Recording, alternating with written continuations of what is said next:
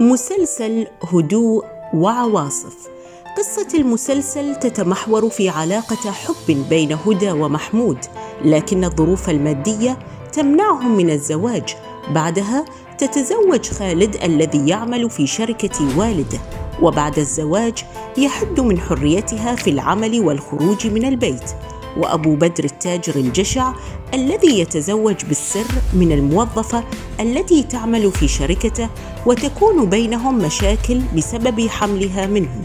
المسلسل من تأليف أحمد الفردان وإخراج محمد القفاص، وإليكم أبطال المسلسل بعد 19 عاماً.